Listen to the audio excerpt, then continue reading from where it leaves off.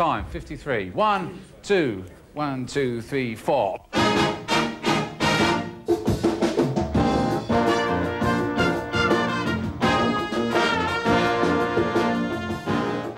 If you really want to make your presence felt as a front-line musician, there's one family of instruments just for you, the brass section.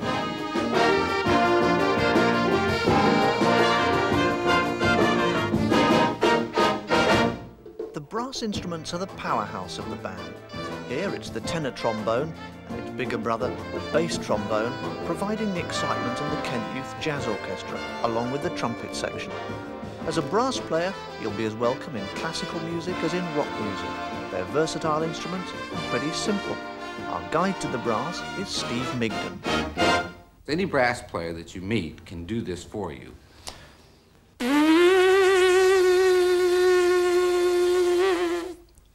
And if we place a mouthpiece on that vibrating air column, we get a different sound. It sounds almost like a brass instrument. So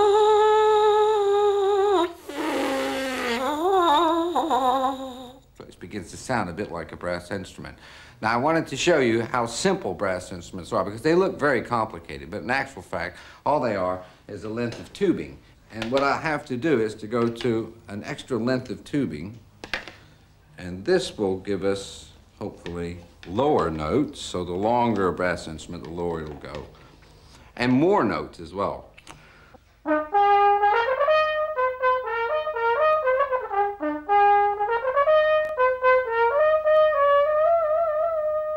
And that's basically how brass instruments work.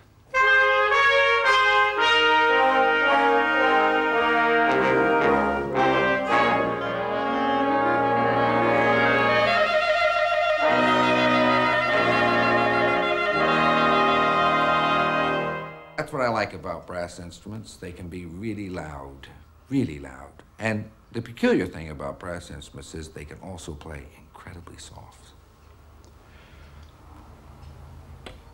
How's that? It's great, Steve, but what do those buttons do? Okay, so when you press down the second valve, all that does is it deflects the airstream into this little additional piecing and tubing here. And that makes the instrument longer, which in turn makes the instrument play lower. Little kids can learn it, adults can learn it, great instrument.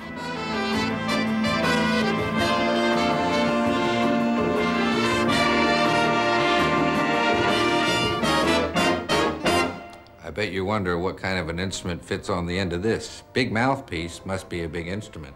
You're right, it's the trombone. Known as the king of the instruments to some, it's a very simple instrument.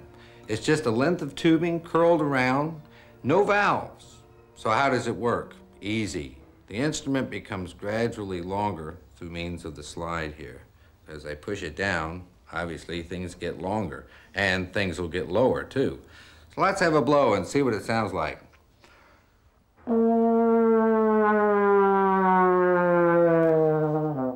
Reminiscent of the bombing raid over Dresden, eh?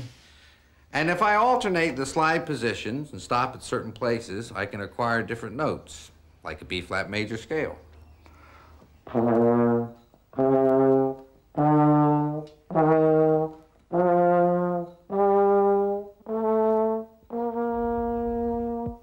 As you can tell, the trombone's real easy, so there's no need to go any further than this, trombone.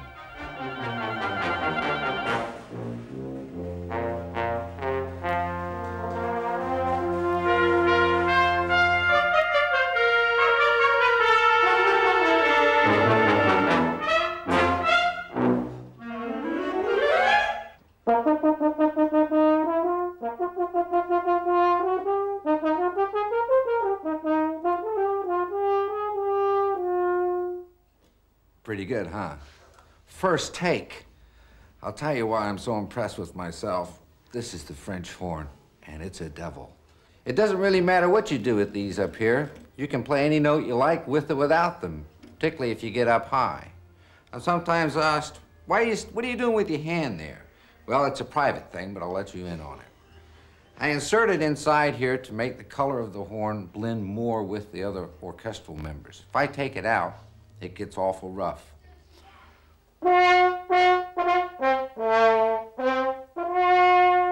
Good good for hunting, but Royal Festival Hall doesn't work too well. Put the hand in.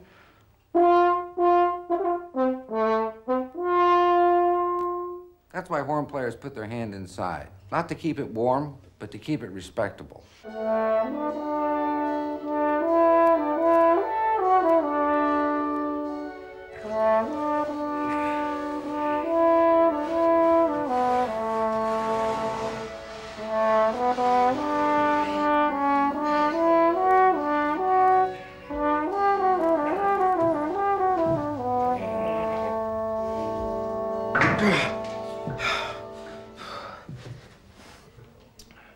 What else do you do with the 100-weight of silver but turn it into a tuba?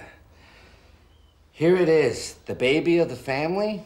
Well, baby because it's the newest. Born about 1830, but there's no doubt it's the heaviest. It's the longest, too, so you probably think I can play low notes, right? We'll find out.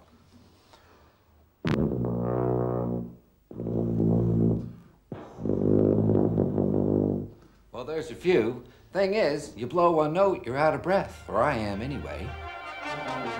Well, there's a selection of brass instruments to choose from. Our musical novices, Joan and Anne, had never been near a brass instrument before. They learnt the raspberries, they tried the mouthpieces, they were finally let loose on the horns. It's like you got an orange in your hand, you know, like that. Okay? Yep. Now put the mouthpiece up where it was and do that buzz into it. Now, don't press any valves down, yeah? That's it. Try again. Yeah. Yeah, don't get carried away. You're not that good yet. But it may not take long. What about the trombone, then? Well, Joan found it comfortable to hold, and as a jazz fan, very nice to be with. But would it work? That's it. You've got to blow a raspberry in there. There we are. Take a really deep breath.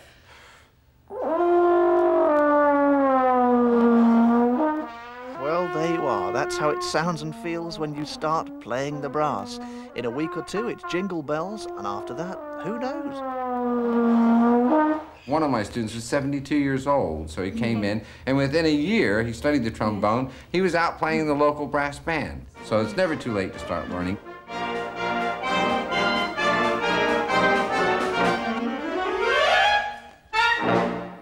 That guy is a star. What a teacher to have. What a sense of humour. What a dry wit. And for the booklet that goes with the series, just send